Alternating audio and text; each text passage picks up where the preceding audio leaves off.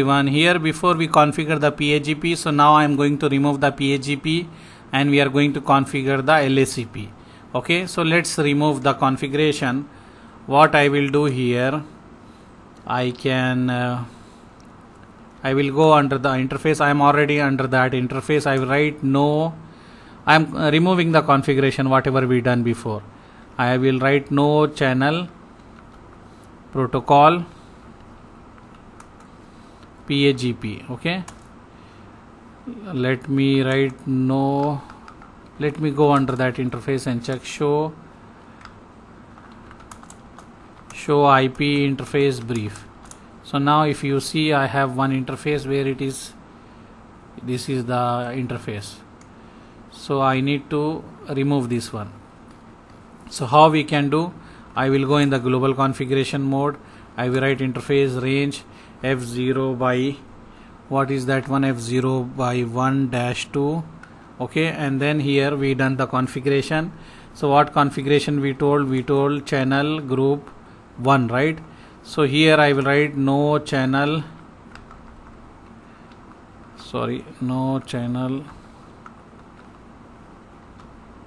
or let me write first of all channel protocol PAGP. Okay, and here I will go, I will write here no. I remove this one. Okay, after that what I will say, I will write here no channel group 1 auto. So I remove this one.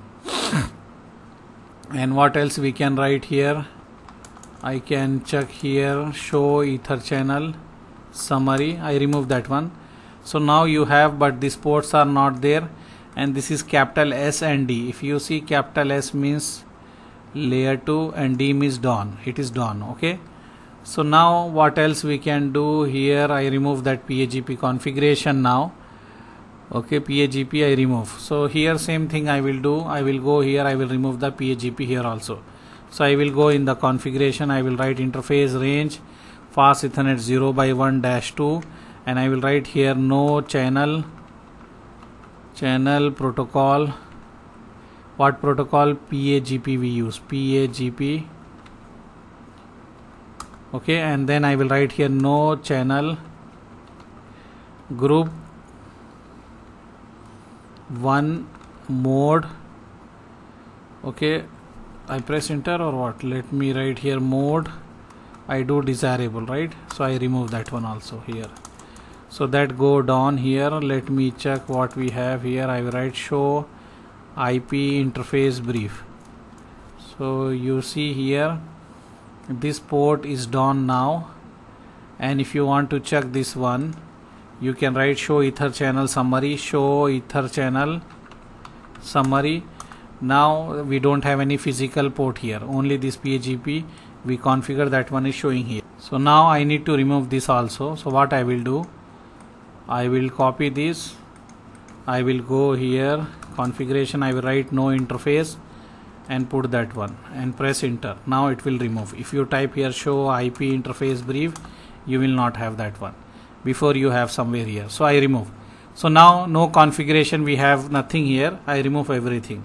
If you write show Etherchannel summary, I remove. You don't have anything here. Now nothing is there. So what we done, just we remove everything. Now we are going to configure the LACP. You need to remember, whenever you are using the PAGP, that means it is a CISCO device. You need to remember PAGP is working in the CISCO device. Okay, so let's do the configuration. Okay, let's do the configuration here. What we are saying, just now we done the PAGP in our previous class. So now we are going to do the LACP. So now we are going to learn here, same scenario I am using. Here we are going to configure the LACP before we done the PAGP. Okay, so configuration little different, all other thing will remain same. So let's do now. So this is a switch one. I will go in the global configuration mode. I will select interface range. I will write here F0 by 1-2. Okay, then I will write here switch port trunk encapsulation .1Q, then switch port mode trunk. Okay, after that what we will do, we will write here channel protocol let me write here channel protocol.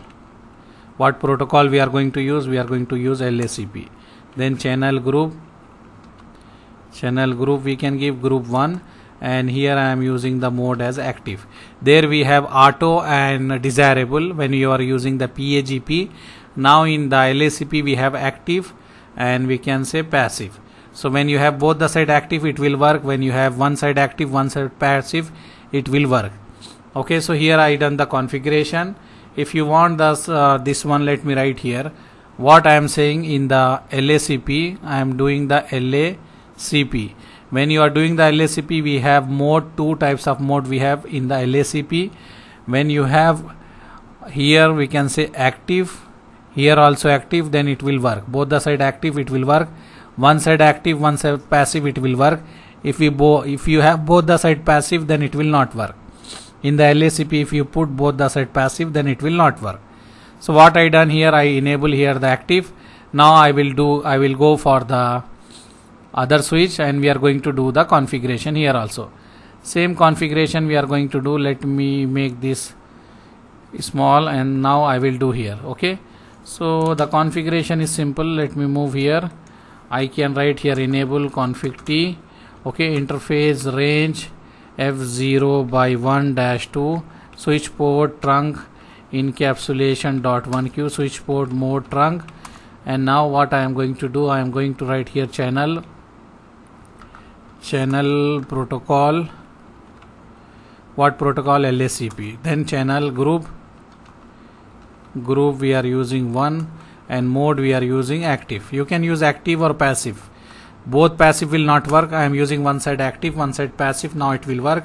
If you check, you write show ether channel.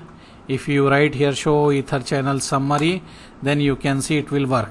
Okay, it is done before, now it move up. If you check here, let me show you what you are getting. You are getting here, you have the port 0/1. Here if you see SU, what is the meaning of S? Capital S means layer 2, U means in use here. And this is the protocol we are using, LACP. These are the two physical interface. If you see, we have here P is nothing but port in channel, so it is working perfectly.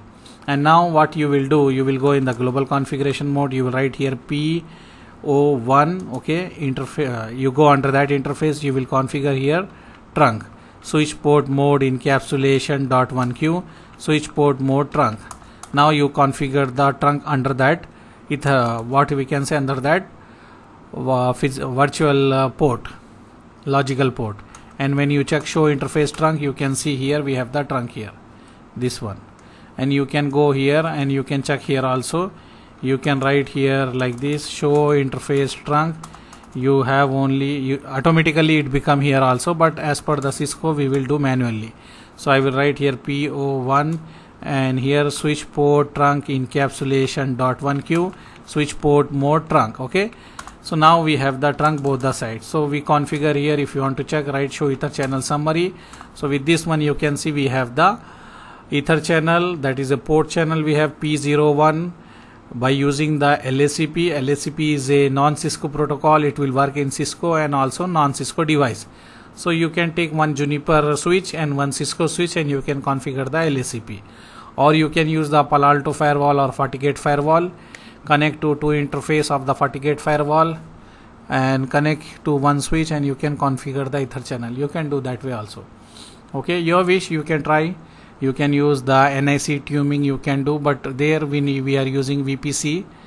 Okay, virtual port, that one we are using, VPC we are using.